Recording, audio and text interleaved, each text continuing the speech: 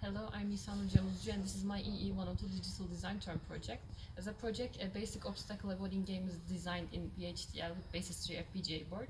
It's a skiing game inspired from SkiFree. In the game, the screen is divided into 5 lanes, and in each lane there are some obstacles like trees and bears.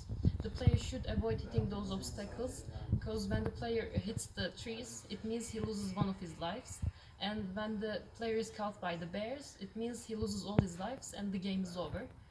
The lives are represented on the 7-segment display, and when the game is over, game notification is observed on the screen.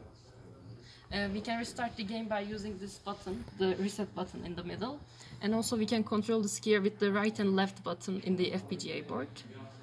So let's start the game. The bears and trees are moving in opposite directions. We can move the skier with the buttons. When the player hits the bear, the game is over. But when the player hits the trees, the lives decrement accordingly.